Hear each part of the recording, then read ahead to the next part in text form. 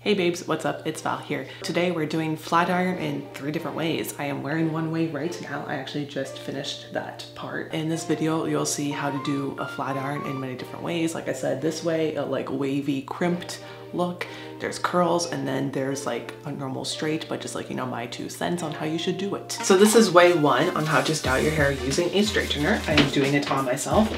The other ways will be done on mannequin heads. I'm going to set mine to 400 degrees because I have thin hair, but I have a lot of it. So even in a normal size section, it basically replicates the effect of like thick hair. For like thinner hair, you want to go lower. And if you're kind of like me, I say you can go up to like 400 degrees. Just be careful because that's the temperature you bake a pizza. So just be careful. And this will be done partially voiceover, partially like me talking like I am right now. So I like to section my hair off basically at the halfway point for this like bottom layer. Okay, split this in half. This is basically the same effect that those 3 barrel wavers give you, like a little wavy. So I'm going to be going under, over, under, over. So take a decent sized section because the bigger the section, the bigger the wave will be. So take it, go like that.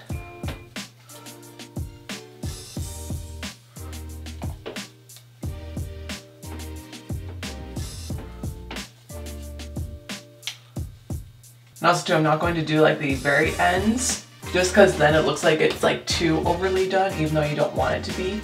Next section. So like I said, like that, as if you're gonna curl it, then go the other direction basically, and then like that, and then like that, and then I release the ends.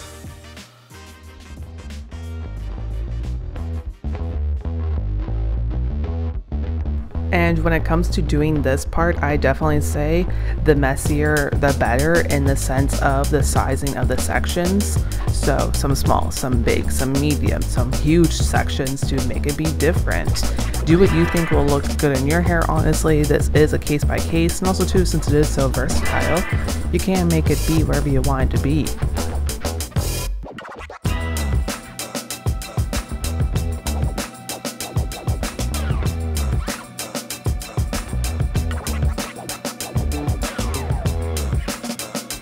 Also, just like have fun with like the way you pick up the sections. Sometimes I did vertical sections, so it's a bit different than like the horizontal ones, and just gives you a different texture. I like doing that when it comes to like doing hair, some vertical, some horizontal. It really shakes up the look.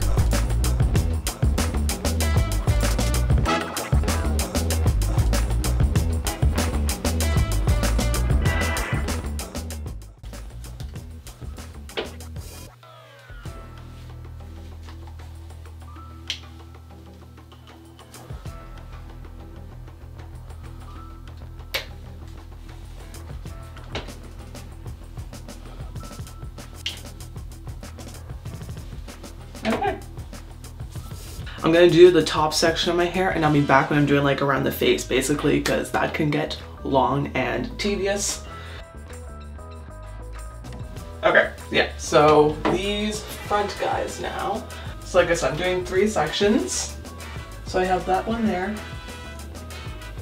And so for this one, I'm gonna go like that. So straighten it, because I don't want it to start at the very front there, but I'm gonna put it back on there. And now I'm just going to do a half turn and slide it down, just because I want this to be a bit more away from the face. So doing like a traditional like straightener curl here, but not as much of a turn, so it won't be as curly.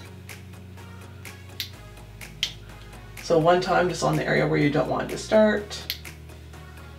And like I said, just like a quarter of a turn, nothing crazy, to push it back with. So that's just going to push it back there.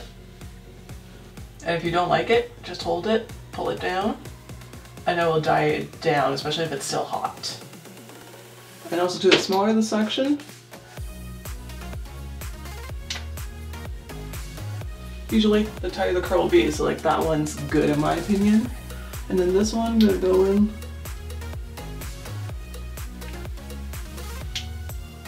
like that.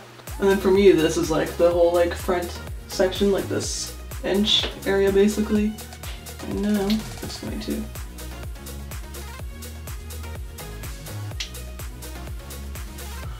And like I said too, if you don't like it, if it's too curly, especially for this type of look. Okay, yeah, and I think that's good and donezo. So yeah, this is how you can get that 3-barrel wave effect without it.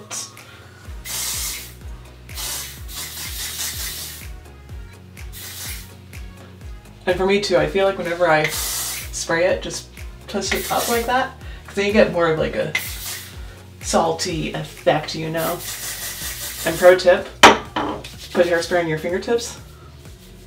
That way you can make it like texturized, but yet still have hold and everything. I usually like tons of volume, but sometimes too, like, you know, if you have flyaways, you can then put it on your hands and then just smooth it down. But yeah, that's how I do this.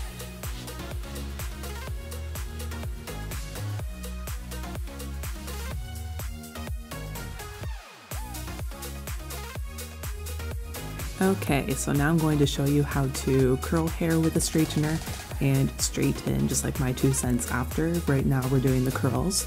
So I'm just sectioning off the hair. You want to use roughly like an inch size section, take the straightener on it, and then do a twist. You can either do a full twist or a half twist or a quarter twist. What I did for my bangs in like the first look was just a quarter. So based on how much of the curl do you want, these ones I did a half twist, so it's not insanely curly. I personally don't like that look at all, but you just taper it to what you think you want to do. As you can see too, even on the ends, I just lightly go over it. You don't ever really want to pull on the hair like I'm doing with my mannequin head. It's just, she has such bad hair, honestly. She's been through a lot, and my stand is shit. But yeah, so just go over it, and also too, like I said, with the twisting, decide which direction you want to go. Usually away from the face is the go-to, but you want to have a few that go the other direction to change things up, and so they all don't go together. So that is how to curl your hair with a straightener. I will just show you the rest so you can see it as like a full section. And after that, I'll chat with you guys when it comes to straightening.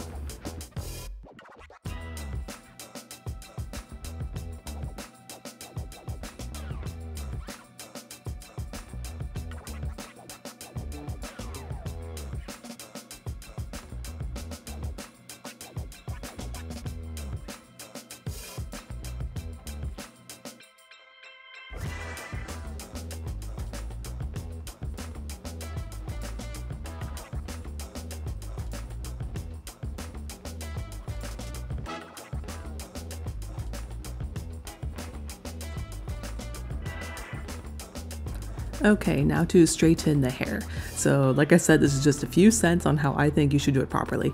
Main thing, go over it only one time, only one pass, because the more you do it, the more your hair is subjected to the heat, so more heat damage.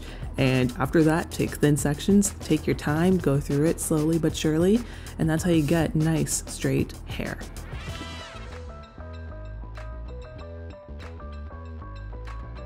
This is the final look for both how to properly straighten hair and how to curl hair. Granted too, my mannequin head has been through a lot, so don't criticize her for the bad look. Basically, if you have decently good healthy hair, it will look much shinier and much better. Just do the same technique, just this one has been through a lot. She was originally blonde, dirty blonde when I got her, then we did highlights on her, then we colored it, then we permed it, and then we colored it again. Like I said, go through the same technique for straight or for curly that I did on her. Let's say thank you for her to come out, because I did not want to do this to my own head. But yeah, I sometimes curl like some of my clients' hair when they're in the chair. If they have like shorter hair, it's easier to do it with the straightener for like hair that's like here-ish on them, like, you know, there you go.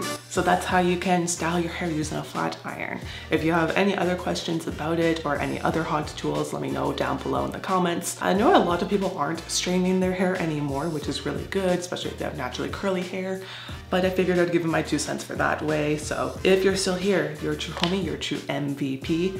Really freaking appreciate it. So if you're still here, consider subscribing, because that means you like me or my vibe or my style or what I'm showing on my channel. And I am a hairstylist first, and then secondly, like on this YouTube channel thingy. So if you're ever wondering where the heck is this chick, she's not posting, it's probably just because I am busy. So I hope you guys enjoyed this vid, and if you did, make sure to give it a like, subscribe to the channel if you aren't already. And yeah, that's pretty much it. Thank you so much for watching. I love and appreciate you all so much. And I'll see you guys here next time with another new video. See you then. Peace.